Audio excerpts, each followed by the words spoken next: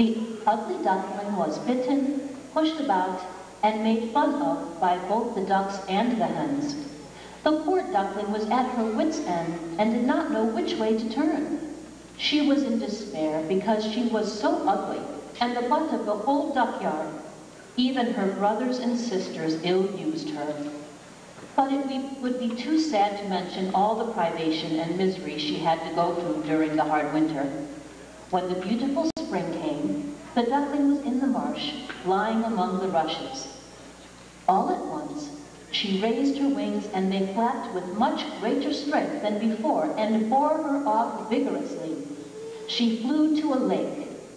She saw reflected in the transparent water her own image. She was no longer a clumsy gray bird, ugly and ungainly. She was a swan.